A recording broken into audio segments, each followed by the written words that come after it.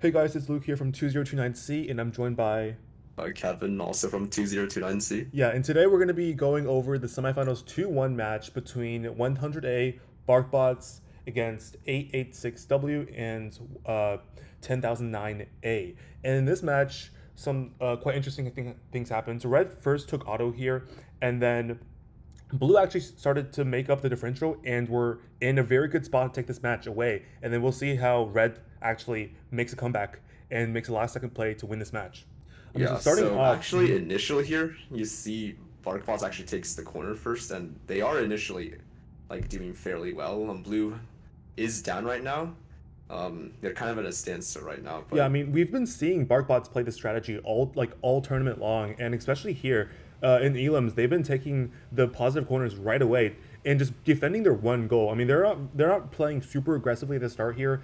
In any of the matches I see, they're usually always like playing very defensively. And as you can see here, both corners are just just a 1v1 trying to gain control. What do you think about that? yeah, it's really just about getting those positive corners this game, just making sure that like you don't give up both of them. But you notice here that 886W is starting to go score on their other mobile goal right now. If Blue does manage to get more rings onto like those three other mobile goals, Yeah, that could be these three really right bad here. for the Red Alliance.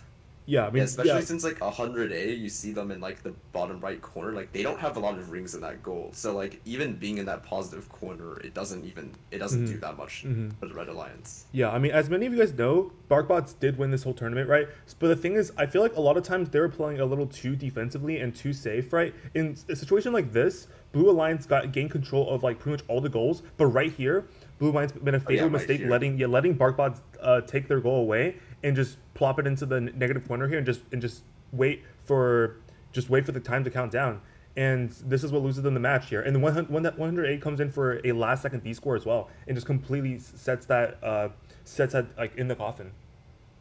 Yeah, like it's important to just keep control of your mobile goals in this game. Like even if you have three scored, you have to make sure that the other alliance can't just take it from you and then just put it in the negative corner at the last second because Yeah, that can really definitely. I throw feel like off this your is a very match. like unsafe position for that mobile goal to be because I mean we saw in the other matches with 1028, right?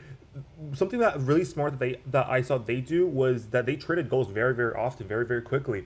Since they were sister teams, they knew exactly how each other played, right? So then they were able to just transfer the goal to the other team in the corner, and one robot will protect two goals. And if we have goals in the corner, it's a lot harder for the opponents or for your opponents to take them out, right? Instead of having them in the out in the open right here, Barkbots just comes over and grabs it like very quickly. See, he's calling it out right here in 2 seconds. He grabs it and he's just off, right? And then it's over.